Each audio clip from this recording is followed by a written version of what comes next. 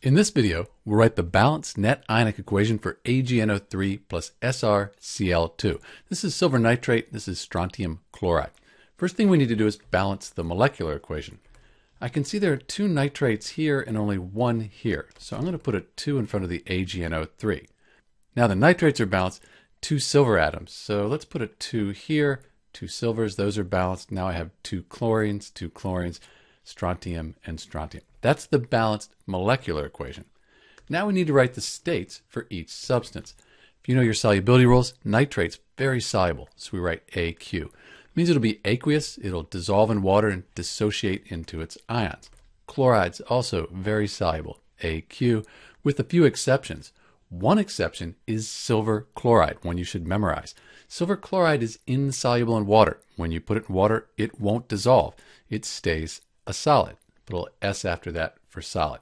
And then we have another nitrate here, which is going to be very soluble. So those are the states. Now we can split the strong electrolytes into the ions. That'll give us a complete ionic equation. Silver is always 1 plus, and this entire nitrate ion is always 1 minus. So I have 2 silver ions, and I won't write aqueous each time. Let's do that at the end.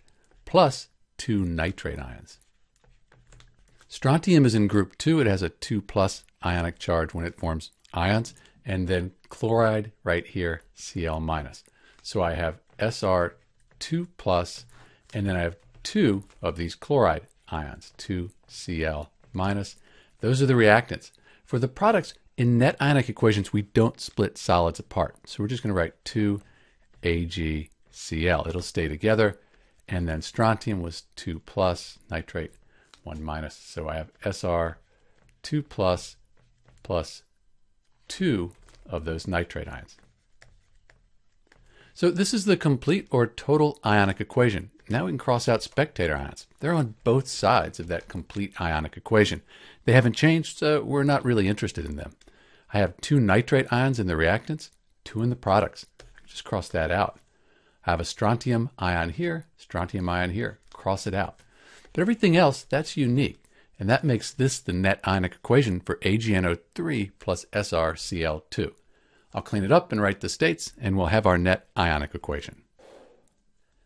And this is the net ionic equation for silver nitrate plus strontium chloride. You can see our coefficients are 2, 2, 2. We can reduce that down to a lower number. We could just call that 1, 1, 1. We don't write the 1. A little more compact net ionic equation. You can see the positive and the negative, they balance out. We have a neutral product, so charge is conserved. And mass is also conserved. We have 1 silver, 1 silver, 1 chlorine, 1 chlorine. This is Dr. B, and thanks for watching.